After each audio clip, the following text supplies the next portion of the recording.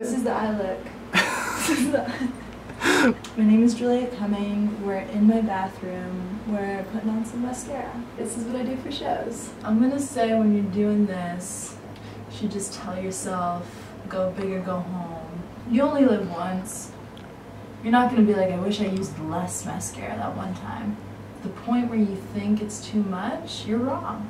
This is also good for when you don't have makeup remover. You just want to leave it all on. You can't really make it much longer than like 3 days. But like I said, on tour that gets really easy for that to just happen. And sometimes like it gets all like messed up at the end, but then you just can kind of like get that on there too. No, you're not supposed to, it's not supposed to be clumpy, but then it kind of is supposed to be clumpy. Once we get the Wet n Wild on here, it's going to be like really fucked up. It's a little intense right now, like on the lid. So you can just go like,